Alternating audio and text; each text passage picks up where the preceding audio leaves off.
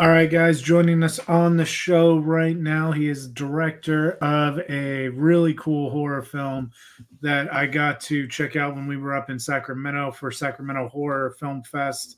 Um, it was the one feature-length film that they showed, and I thought it was definitely deserving of the time that it got because this film, Red Snow, takes you in multiple different directions, has you on your toes the whole time, and it is a lot of fun the entire film to watch. So I'm stoked to have the director of that film, Red Snow, Nichols Lynch, on our show. How you doing today, man? Great, and thank you so much for that introduction. Yeah, I'm really happy that people are digging the movie. This thing like immediately gives off 30 Days a Night's vibe, like right from the get go.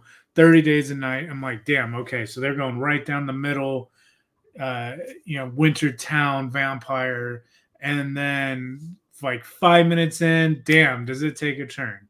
And then 20 minutes in, it takes another turn, and then we turn again. Like, so this, the humor aspect of the film reminds me a lot of like the sense of humor that our crew has. So I have to imagine with like jokes like candy elves and the different shit that they do. Like, while there is some scary stuff going on, you guys probably had like a blast filming this thing, I imagine.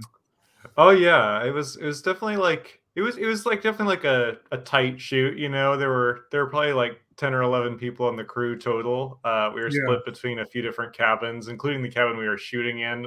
Bunch of us were bunking in the cabin, like sleeping on the hot set.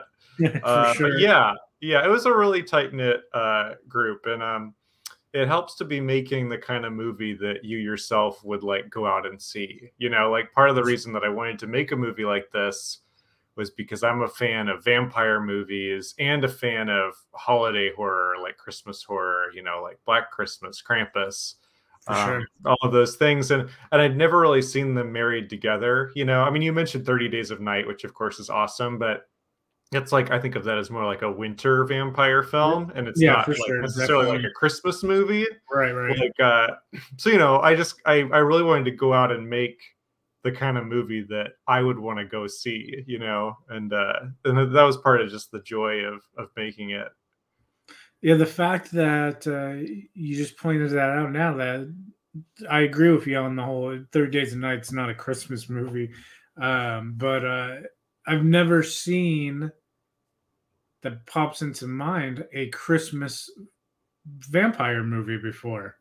So, and that really, the fact that it's Christmas is definitely relevant in the movie, in your movie. But you're, when I was watching it, I was so wrapped up in your hero's journey relationship with the vampire that the whole Christmas aspect really didn't even like, oh yeah, it's Christmas, because she visits that when she's talking to her sister at the top, and then it kind of doesn't really like, understandably so, without giving away spoilers too much, but she has a lot of shit happen to her to where Christmas is understandably on in the back of her mind, but then you kind of bring it back into the scene when they're watching It's a Wonderful Life. Is that the movie that they're watching?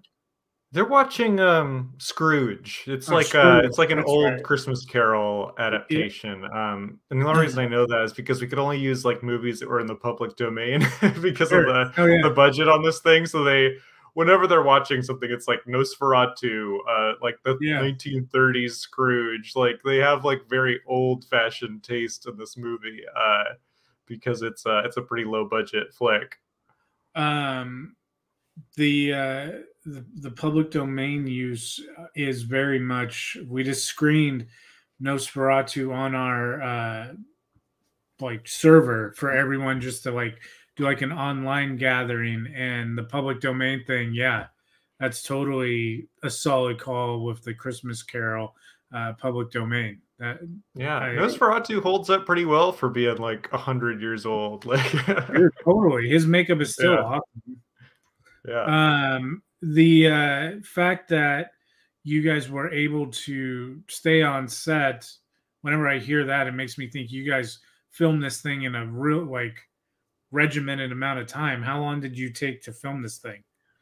Well, we had to move pretty fast because it's the more days you spend, the more expensive it becomes. We did I think we did about 3 weeks in Tahoe, and then we did a pickup day later for like there's a scene that happens at a bookstore that we did after the Right. fact. And all of it was like right before COVID. Like the timing of it was couldn't have been better. But I think the big thing that helped us was I went through everything with my cinematographer Gavin Murray. Like we basically shot listed every single scene. Like we did like a kind of visit months before we were even shooting, where we kind of like did floor plans and like we really like were prepared going in, and also just being prepared to adapt, because if especially on the night where we are doing a lot of the big like gore gags out in the woods, with like heads getting ripped off and stuff, you have to there's like the list of shots that you would like to have, and then there's the shots because I was editing the movie too, like the shots that I knew I absolutely needed to make this Sure. work. And Sure. I definitely got some of my would like to have, like I definitely got some of the things on my wish list, but there's also like oh, it's like 3 o'clock in the morning. Like we Right, can't, right. we're gonna have to let people go. But yeah, so I think the preparation is what helped. Yeah, shoot this pretty quickly and efficiently. It's kind of rad to hear you describe that because I just graduated film school, but before that, like the stuff that we were making before I went to proper film school, like we had no real idea what we were doing necessarily, like in retrospect. But that whole thing that you just talked about right now, I think is really crucial to indie film production, no matter what the genre, and that is the whole pre-production aspect because you're already doing more with less anyway in an independent film. I think that is one thing that you can never be prepared enough on an independent budget. And it's cool to hear you kind of instill my own kind of philosophy when we're trying to make something like I'm not like crazy. This is how most independent people are trying to get their stuff out there. Oh, definitely. And I think a good way to think about it is once you're on set, like time and money is just burning. And it's like For you sure. have think about all the time you have before you're on set is just like, okay, I can take my time and really like think this stuff through. You can rehearse your actors, you can talk through all of the effects. In the case of this movie, we don't have a ton of like big effects work, like but the moments that are there, we really wanted to be big and spectacular and memorable. And so I worked really hard with my makeup effects person, Melanie, who did all the vampire effects and all the gore effects. She didn't have a team or anything. That was just Melanie. Mm-hmm. And we talked through like, okay, we have this like head ripping. What is going to be in the frame? Like, how can we maximize this? Who is going to like have, all the sit for the actual mold of the head. Like we had to get an actor who'd be willing to do that. My producer Ulrich ended up playing the poor schmuck who gets decapitated because he Oh was man, willing to sit for that mold. Yeah. yeah. Uh, he really took one for the team there. Like just to have that stuff on him for however The, many hours to get the mold made. But yeah, that's like such a great scene too. Like yeah, and again, it's just because we were prepared, and we weren't flying by the seat of our pants once we were out on location, because then it's a lot scarier, like when you're actually on the clock. that scene in particular really kind of turns the gore page for the movie too, because up until that point, there's been like little stuff, but nothing at all at that level. And it's almost like uh, when he looks at her, and it's permission's not the right word, but it's almost like this like affirmation that yeah, I am like this brutal killing machine. and I am exactly who you want me to be. Her being the real alpha of the vampire group.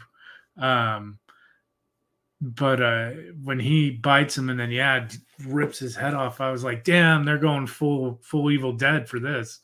This was that whole process of getting to film in that environment. Like, how was that? Because there's people who have come on the show and have done either short or feature that takes place around the holiday season, and they always get a kick out of living in LA, and they can film it in July and make it look like it's 30 degrees outside or what have you. But Lake Tahoe only has snow for a certain amount of times, and this sure looked like Lake Tahoe that you're actually filming this in. Was it Tahoe, and what was it actually Christmas time? It was Tahoe. It wasn't Christmas time. I intentionally shot this kind of early in the year when a lot of like the best people were kind of between jobs, like January, February, March is notoriously kind of a dead time. I mean, it's starting to pick up by March, but we shot, it was mostly in February of 2020 that we shot this. And part of that was also the weather. Like I wanted snow, but not too much that we wouldn't be able to get around and move from location to location pretty easily, because most of it is in the cabin, but there's quite a bit of exterior work, and there's some different locations that we go to throughout the movie. And, you can never guess what the weather's going to be like that could have backfired. We could have gotten there and all the snow has melted, Sure. But it ended up working out just fine. Yeah. The scenery really did it. It stayed consistent for you throughout the entire time. Because I can only imagine you get that thing half filmed and then all the snow melts or something. Oh yeah, you gotta wait now, hope that it snows again type of a thing. But yeah, none of that ever came across it was different times. It's all super, looks exactly how it should, which is awesome. Your for lack of a better term, Van Helsing figure, he was a rad character. From the good side of him to the you bride of Satan, you tell me, all of that stuff, your whole little meta universe.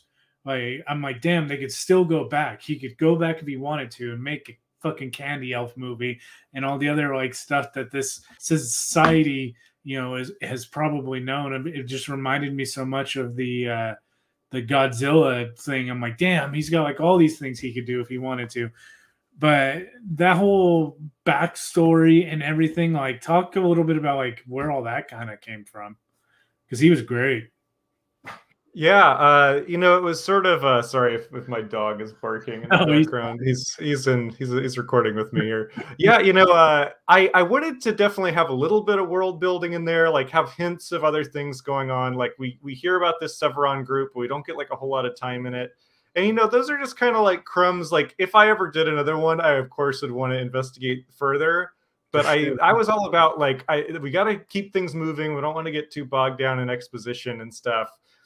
We just have some idea that there's this shadowy network of vampire hunters out there, or maybe they hunt more than vampires. It's never confirmed what all is real. We kind of skirt that issue in this one. But yeah, Vernon Wells plays Julius King. He was, I knew him best from Commando, the Arnold Schwarzenegger movie. He plays Bennett, the main villain in that. And he's also Wes in The Road Warrior. He's done a million things, and we were really lucky to get him. And that's, that was a crazy coincidence that I knew somebody who knew him, Brian Martin, who's a local filmmaker in the Sacramento area. He knew him and was able to get him on board. And it was crazy. We didn't get any rehearsal time with him or anything. He just kind of showed up, and he was just ready to work. He's just an old pro in that way. And yeah, he nailed it. He's not in the movie a whole lot. He's mostly in the first half there, but yeah, he was a lot of fun to work with. And you know, it always helps a little movie like this to have like at least one recognizable face. You know, they don't have to be a Yeah. huge celebrity or anything, but I think it definitely helps. You know, when people hear that you've got a movie, they say, "Oh, well, who's in it?" And I can say like the bad guy from Commando's in it, and that's Yeah. just like a jumping off spot for like people to get kind of excited about it. You know. That's funny that you say that. One of my friends has always joked, and I mean, you politely say recognizable face. He would say like you just need like a D-list celebrity. Like if you can get a C-list celebrity, holy shit, a D-list. That's all personal perspective, but it's the same. It's the same thought process as if you can get one person to open up that conversation you just mentioned. I think that is kind of it's cool to talk to you having just done it, because in my eye, like right now, the next film we've done this short, which is how I cross paths with your film. Then the next one on the docket is like, okay, now we're going to try to make a 35 to 40-minute thing, and then eventually break into the feature length thing. And after the feature length thing, then it is to get that one recognizable guy for your next picture. And then it's like, holy shit, like now this opens up to more and more. Like, so the evolution of the craft, it is real. And I'm talking to Sean, but I'm really talking to anybody listening to the podcast or watching this. It's like there are stepping stones, so to speak, that you go through in order to get better. The 30-minute one, I sent the script to the guy because coincidentally our next one is a Christmas themed one. It's like an anthology, like three little 10 mini shorts, but then it's the glue is the narrator. We got like the whole like, oh, welcome in. Like, I didn't hear you come in now. Oh yeah, like the Crypt Keeper type Right, character. Yeah. right. And but the actor Charlie, he's been around doing stuff with us since forever, and he's actually in the film that I made that made me go to film school. And he was like, dude, like, just so you know, so I made a comment to him like, I don't understand how this Ghost Executioners is doing so good.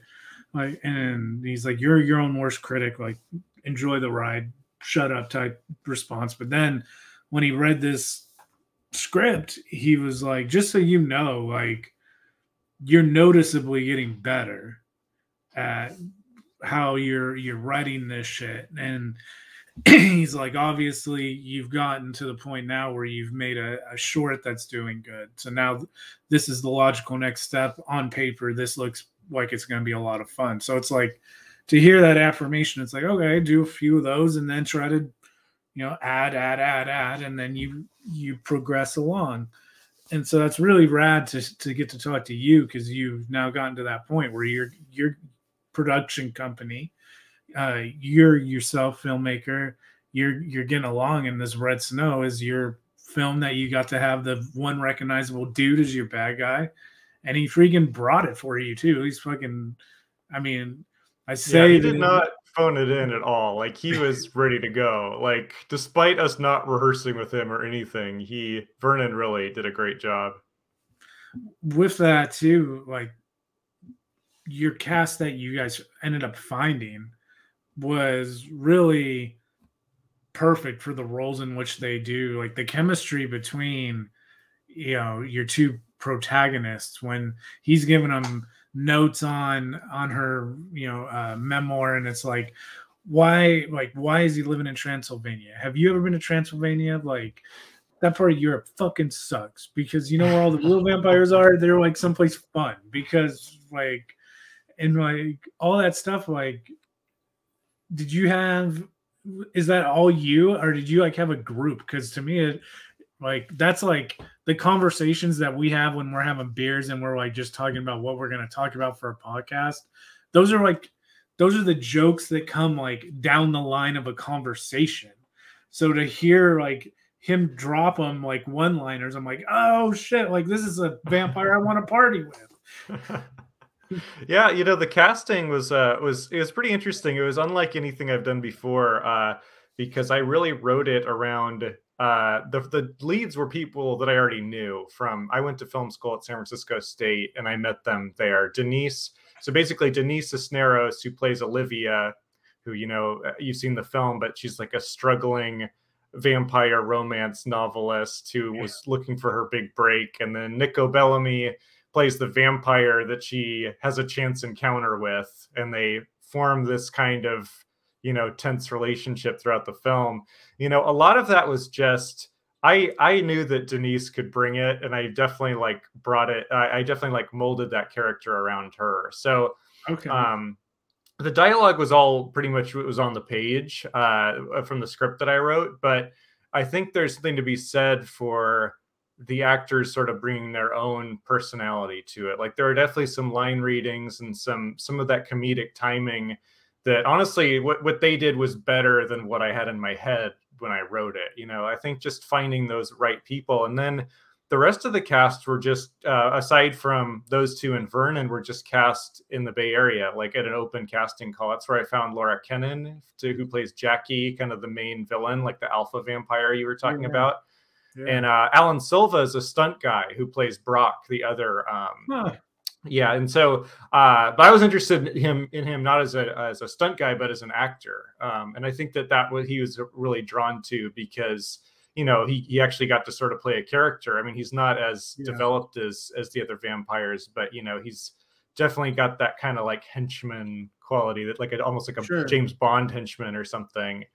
And that really appealed to him. So, you know, it's like a real mix. It was like my two buddies are the two leads, and then these two like sort of up and coming people as the villains, and then, you know, we got our kind of veteran actor as the vampire hunter. So it was kind of just like an interesting mix of people, and it was fortunate that we all just got along really well, and everyone kind of understood the tone of the piece, that we were, you know, that the comedy would come from the characters and the dialogue, but the horror we would treat pretty seriously. Like when vampires are ripping people apart like that, we play pretty straight. And they were all kind of on board with that.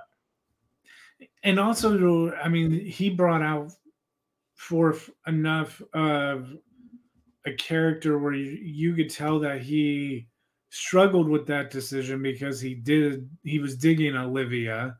Olivia wants him to drink pig's blood for the rest of her life, because she wants him to be the saved vampire, the vampire in her dream book, essentially. And so you cared enough about it to when he does rip the head off of that dude, you're like, damn, he's actually killing people for real. Like, this is definitely not the first time he's done this. But at the same time, it's all practical effects and it all looks pretty fucking dope. So you're like, that's pretty rad. Like, and then the brain goes to like how you talked about the mold making and everything else. Like, okay, how the hell did they actually do this? The butcher shop that she gets his blood, and the other like local streets and stuff that you kind of see them navigating around. Is that all Tahoe as well? It's all Tahoe. The butcher shop scene, we were lucky because there's pretty much only one major butcher shop in South Lake Tahoe, like that looked good and like what kind of fit the movie. It was Overland Meats. I mean, it's a real business. You can go there. We talked to them about what we were doing. We were like, we can't really pay you or anything, but we'll give you your credit. And they were down with that. Like, they were just like, yeah, show up before we open. And like, it's a really quick scene, and, you know, we didn't really bother them or anything. We didn't really disturb their business. And the guy who's in the movie, it's just a guy who works there, and we liked his looks. Awesome. Or like, well, you put on a Santa hat and be in the movie and sign this image release, and he was down for that. It's all Tahoe except for the bookstore scene we shot in Berkeley. That's Sleepy Cat Books. And that was the only bit that we shot during COVID. So that was a tricky thing to navigate. You know, we had to get like an on-set COVID compliance officer and a medic and make sure we did it in a safe way. And make Mm. sure everyone was tested before. But that was just the last piece of the movie we needed was all the stuff in the bookstore. So once we got that done, we, looked at it and it's like, oh, this is a movie. Like this is awesome. It cuts together. Thank God. How big into COVID were we when you guys shot it? Well, it was crazy because we shot in February into early March of 2020, and while we are shooting, we are getting news updates. Like the Right, first right. time I ever heard of COVID-19 were like, these push notifications on my phone. It's Sure. like, well, you're shooting the opening sequence when I got the push notification that was like, the new James Bond movie has been pushed back a year, or like pushed to November or whatever, because of, and that was, 100%. Yeah. it's like a movie buff and a James Bond fan, that was the moment where I was like, oh shit, this is serious. Right. If they're pushing back a Bond movie, and like literally when we wrapped and when I got back to, I was living in San Leandro at the time, when my wife and I came back, that's when the lockdown started happening, and that's when it like the timing could not have been better. Like we literally got 90% of the movie, 95% of the movie done like right before the lockdowns happened. That's good. I mean, that definitely gives you something to do during the lockdown. Yeah, perfect time for post. Is our so the three films we did the first one right around that time too, and I can remember thinking something similar to you. Ours was when they announced they were going to close Disney, and I was like, "Damn! If Disneyland is closing, like this is actually really really bad because that's the one Yeah. place that's going to stay open as long as possible is Yeah. Disney." And so yeah, that was like what shows you, like, in the middle of just trying to be an adult and everything else, like in retrospect, like, damn, it took you until Disney to realize how bad it was, huh? Like, and now it's crazy how that has changed us. I know filming now, it's like everybody goes down the line and we do like the mask conversation. Like, okay, today we're filming in a living room just to shoot one out there. And so you are, if you're helping out in this scene, like you're going to be within, 2 feet of each other because we're all crammed in this one room. Steve, do you want masks or are you okay without masks? I'm okay without masks. Okay. Valerie, I'm okay without masks. Susan, I'm kind of wanting masks. The second that like one person says they want masks, everyone's wearing the mask.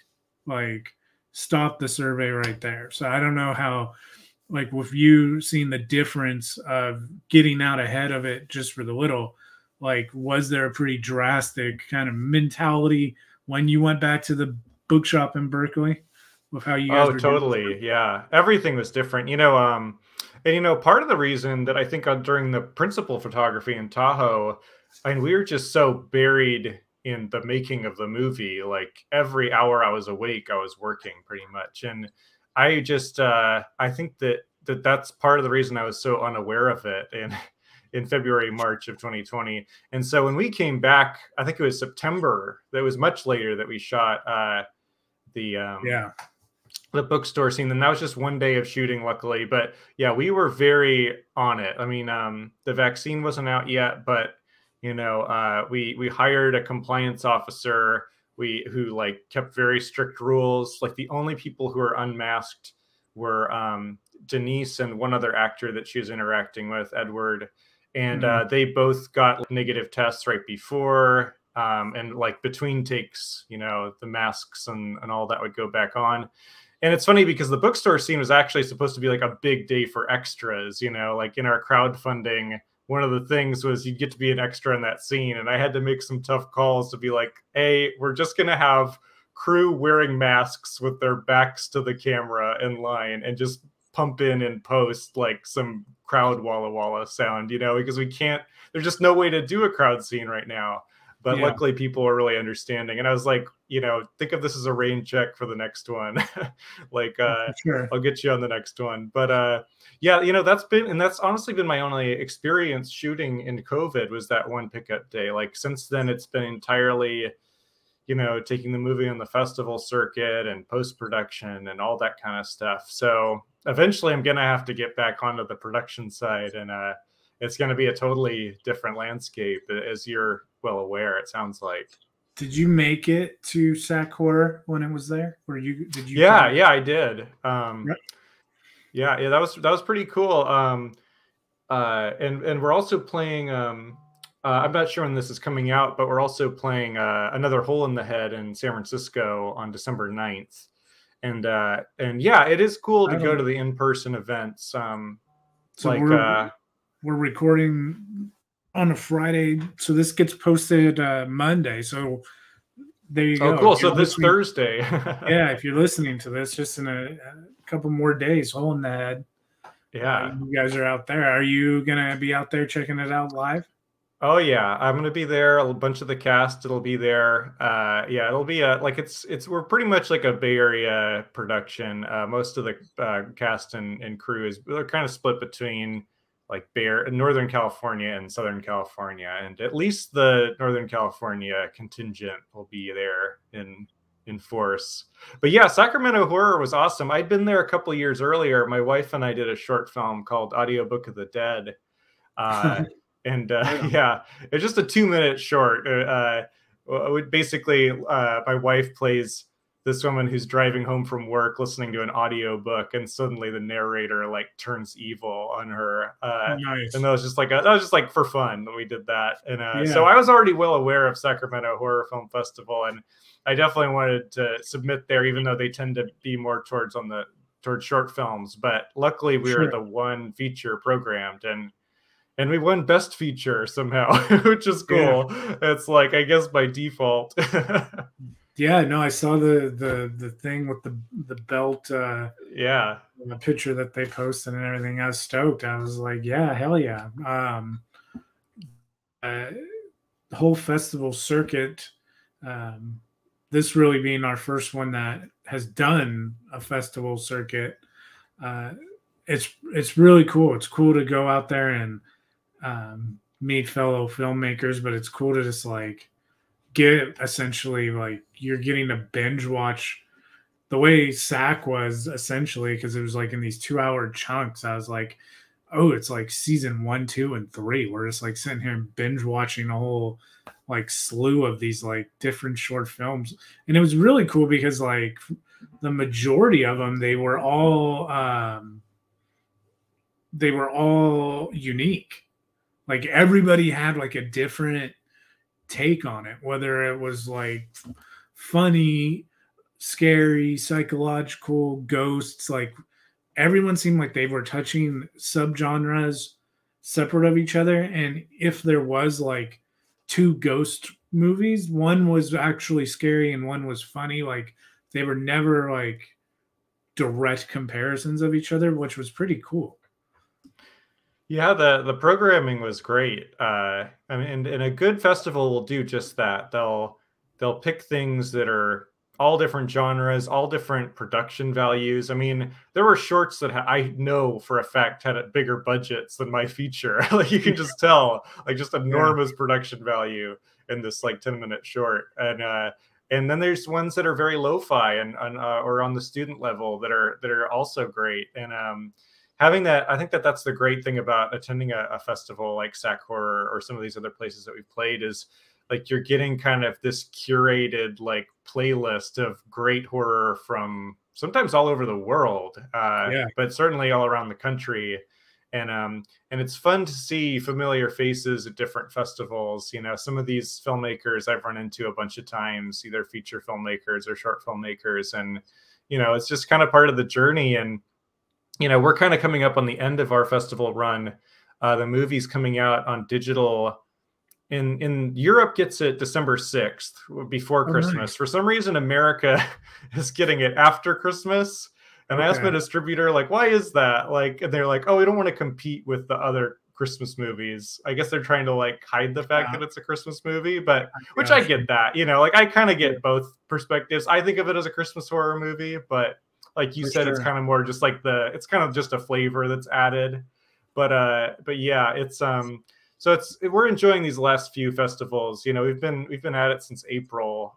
We started at Panic Fest in Kansas City, and we've gone to Portland Horror. We went to Fright Fest in London. I wasn't able to attend all of these, obviously, but Right. Genre Blast in Virginia was a cool one at the Alamo Draft House. That was when I was actually able to attend, and we won the Right. audience award there, which is pretty awesome. And That's yeah, super it's like good. this is like the best part of the filmmaking journey is like getting to tour with your movie, because like once it's out, it's kind of like here's the DVD. It's like it's Right. not quite as Right. fun. You don't get to meet the filmmakers and all that good stuff.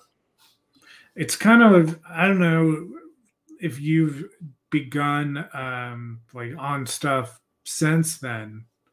I'm sure that you have since the film's been done. Especially if you've been doing festivals that long, but the it's just kind of a trip to go back to something after it's been done that long, and then it begins its festival circuit. It was so much so that when ours got in, my wife was like, "This is like she is my boardroom executive. Like I pitched the ideas to her."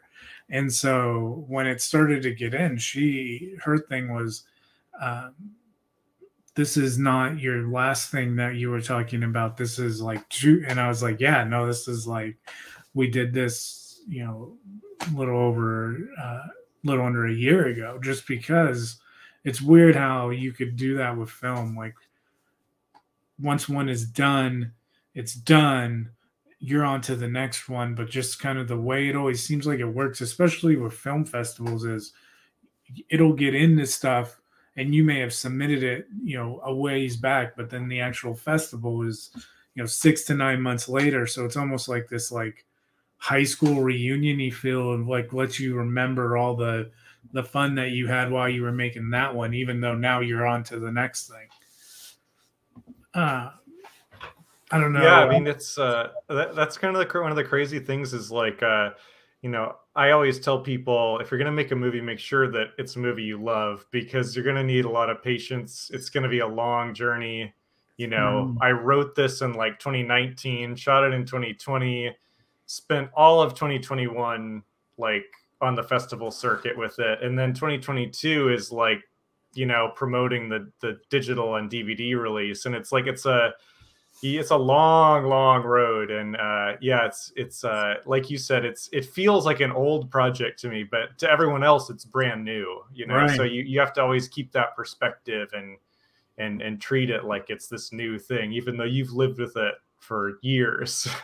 Yeah, for sure. And so, with that, Red Snow, I guess the right way to in your VOD app of choice would be like Red Snow 2022. Then, if you're in the USA, to find your Red Snow, right? I think like December 28th, we're just squeaking into 2021. Okay. Yeah, if you go to redsnowmovie.com, we'll have links up. As of this recording, you can pre-order the DVD. I know that the digital stuff, it'll be on like iTunes, Amazon, Vudu, all those places eventually. But for right now, they're just having pre-orders for the DVD. I'm not sure why, but yeah, we'll have all those links up, or you can just search Red Snow. I know that there's another Red Snow out there. It's like a war movie, but ours will Yeah. be pretty obvious because there'll be like a vampire on the cover. Right on, So man. yeah, For sure. For yeah. sure. Yeah, we will definitely, when it actually hits stores, we will share a link to where you guys can find it, because that if you are of the digital minded and you don't want the physical copy anymore. um but yeah, I'm super stoked. How about is there something that we can look forward to from you and your team uh, towards the future that you guys may have stewing in the pot? I'm writing something right now. I don't have like any hard set plans on it yet, but there's definitely something cooking. And I'm Right on. gonna let everybody know about that when I can say more about it. So Right. yeah, I'm always working on something, but right now it's all Red Snow. Right It's like all now, right promoting on. the movie. It's all doing the festivals. But yeah, I'm definitely, I can tell you a little bit. Like it'll be another horror movie for sure. I think it'll be a Right little on. darker than this one, but still with a sense of humor and and I hope to try and surpass what we did here. Like that's always the goal. That is definitely always trying to do a little bit better than the next one. I got used to telling myself that because every time I say it out loud, someone around me says, "Duh, it should be." Because I guess as an artist, as a filmmaker, your next one should always be a tiny, at least, bit better than the next one. So, Sean, man, I thank you for coming on the show. We will definitely have to get you back on at some point to just either talk more Red Snow or talk horror in general, or whatever you guys are up to. Would definitely have to do something in the future. Yeah, thank you so much for having me. It's a blast, and yeah, happy to come back. Right on, man. Cool.